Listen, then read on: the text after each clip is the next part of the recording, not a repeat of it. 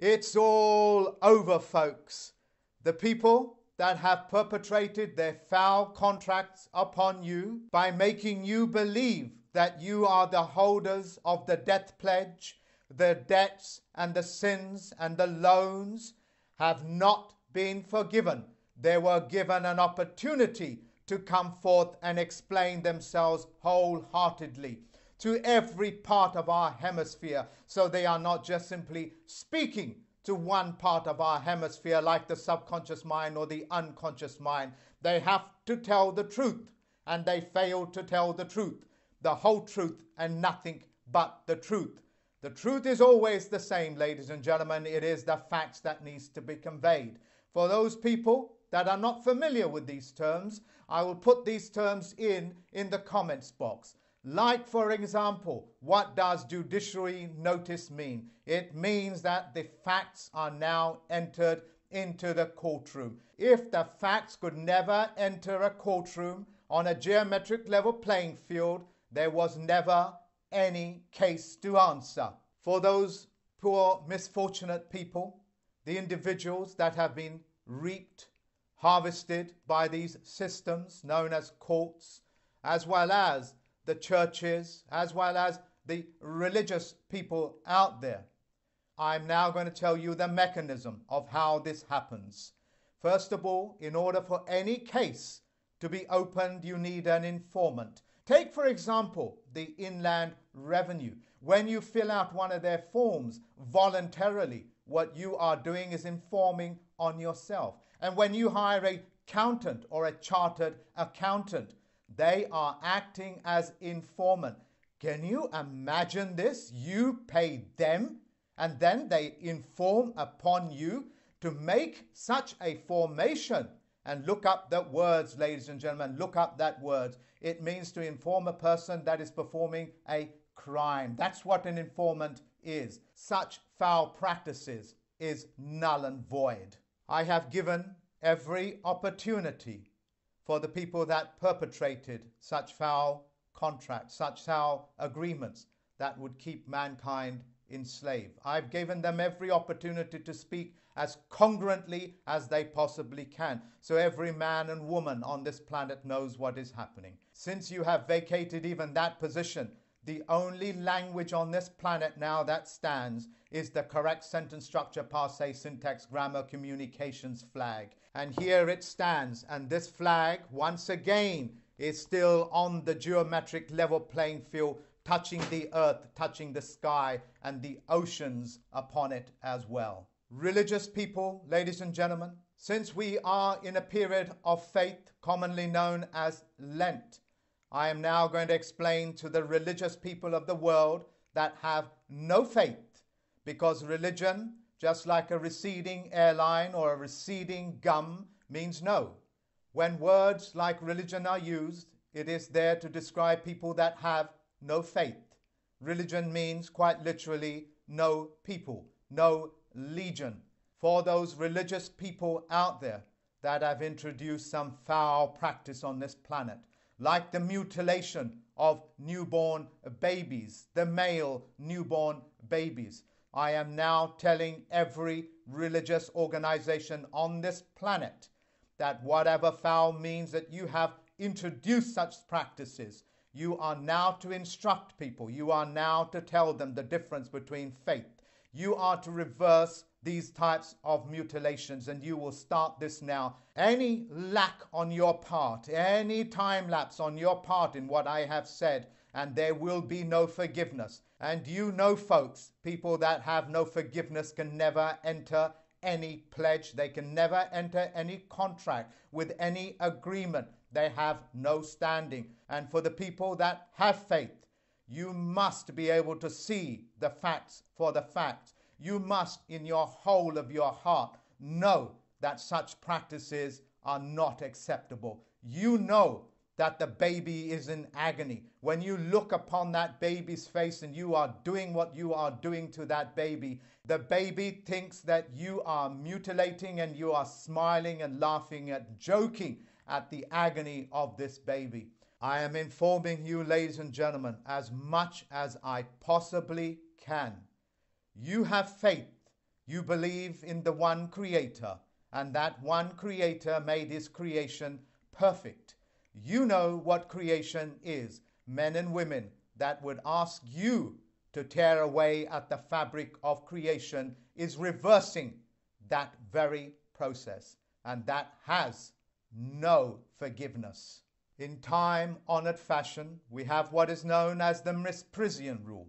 The Misprision rule means that when you have been educated, when you are in knowledge of a particular fraud or a crime that has taken place, you as an honor-bound citizen, you have to tell the police, the peacekeeping officers, you have to do something about stopping and correcting this fraud, this criminality. And since I have educated you, you have been walked into the Misprision rule, and that Misprision rule stands true until you have set the record straight, until you have stopped and correct every single individual out there that's listening to this, and every individual that is part of mankind has been educated.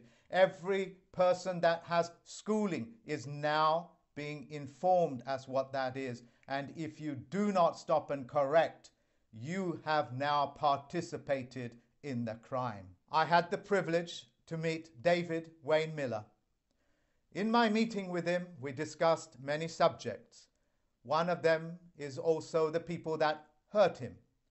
It is said that the cunning warrior does not attack the mind or the body, but the heart. Insofar as a warrior is a warring faction, and all wars are open declaration, the Navy, the Air Force, the Army is now free to take you out. Those individuals that hurt him, you have not been forgiven, and you will answer to what you have done. And of course, that's already on the public record. On a personal note, I had the pleasure, and still have the pleasure, of teaching thousands of people. It now stands at several million people, directly, indirectly. Directly, it's at thousands, and I'm so very proud of it. And in those moments, I have picked up some infiltrators, those people that would disturb this process, thwart this process, so mankind does not benefit and become the beneficiary of this knowledge. For those people, forgiveness is not given because you have not asked for forgiveness.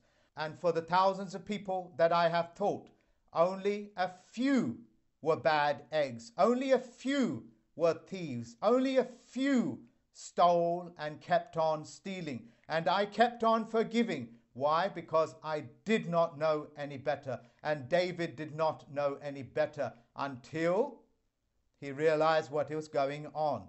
And his instructions to me were very clear. Stop the world of fiction. Stop the world of lies. So nobody, not nobody, can be disadvantaged, and people cannot be programmed into constantly sacrificing themselves. And I released some of their names on the Name and Shame, the video of which, the link of which is in the comments box. You are told to look at it because you need to look out for these people. These people have spent their times infiltrating, stealing the works that you have done, like the corporations, like the governments. They are no different from these individuals that practice such foul means because they cannot produce anything themselves. They have no creativity. For the people and the groups that have manipulated me into the position that I am at the moment, for that I thank you. Just as a surgeon that would manipulate your broken bones into place, I understand what you have done for me, and I wholeheartedly thank you for it. For the individuals that make false claims, for those people that bear false witnesses, let me give you the universal principles. He who makes the statement must qualify his statement with evidence and proof. He who makes an accusation must show evidence for their accusation, otherwise it's called slander. For he who makes a claim must show proof of the claim. Without these things, there is no claim. It is unfortunate that so many of the things that I am saying are in their negative state of condition. the no-nos, the don'ts, and so on and so forth. But most people of the planet are not aware of what a positive contract is or what a positive performance is. So I am doing my best in the words that you speak to communicate with you and to be congruent as possible. I would love to give this to you in a positive performance, but of course it will just wash over you, just as the corona effect is washing over you. One of my students sent me a Netflix link where they talk about the coronavirus in China, and it's a soap opera that is made in 2018. Then, of course, you have Bill Gates Foundation that talks about the scenario, what will happen when the coronavirus takes over the world, what the economic effects will be, and it is an economic effect. The links of which are at the comments box. And you can see these things. They were predicted and they were rolled out well before you even heard of the word corona. To further your education on what the 90-day rule is, do you remember when the Chad elections took place and they said we was unsure how much votes there are, and they kept on counting those votes for 90 days. They were waiting. They were waiting for the United States corporation to come into existence, because after 90 days it goes into law. Do you remember before the times of geoengineering by aeroplanes, what you call chemtrails?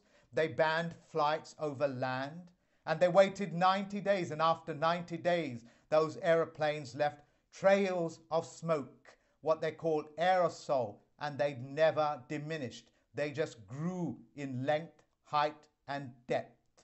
These laws come into effect after 90 days. Do you remember when Parliament or the Senate used to pass a law? They had to wait. They had to wait 90 days before it went into law. But of course, when they took up that corporate instrument known as a vote, what happened?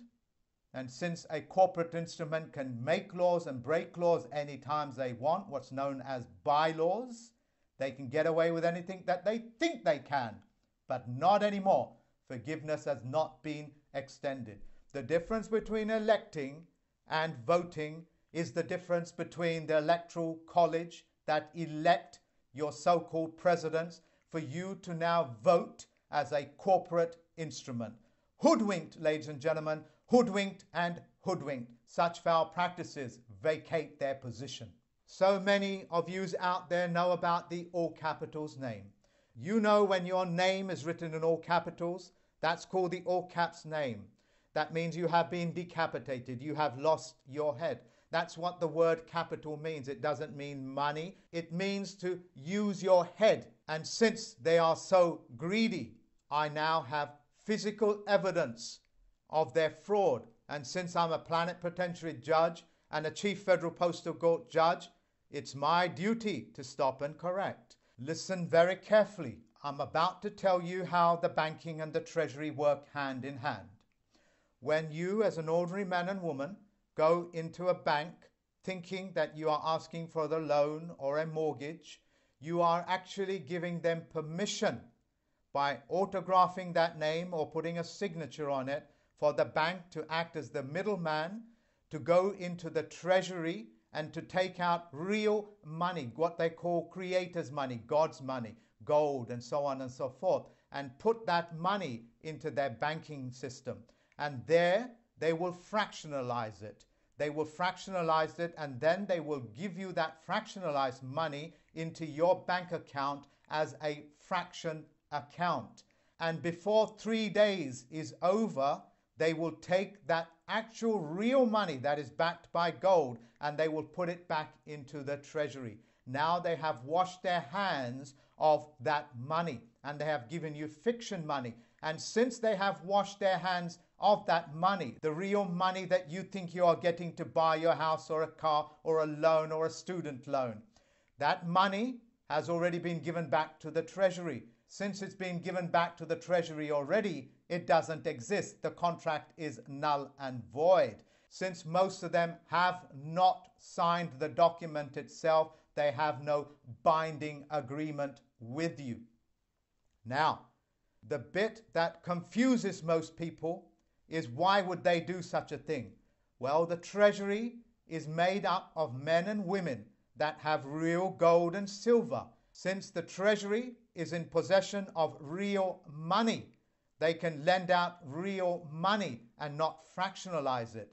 But they give it to the bank, and the bank fractionalize it. However, the bank cannot do such things unless it has a contract with the treasury itself.